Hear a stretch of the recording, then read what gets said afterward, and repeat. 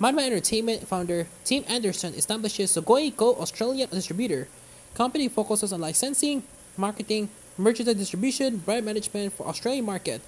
Tim Anderson, founder and former CEO of Australian anime streamer and distributor, Madman Entertainment shared with ANN that he and Sylvester Sly Eep have founded Sugoi Corporation, a new anime distribution and licensing company in Australia. Sugoi Co. had his soft launch at this year's Anime Expo event, which took place from July 1 to 4 in Los Angeles.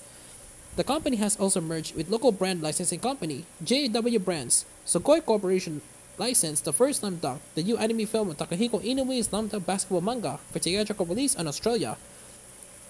Anderson stated that the Sugoi Corporation will focus on marketing and promotion for the local Australian market. The company aims to be a portfolio kind of business. It plans to be involved in general media distribution and those that seek to be aligned with a single platform instead of directing anime to platforms that make sense for the license.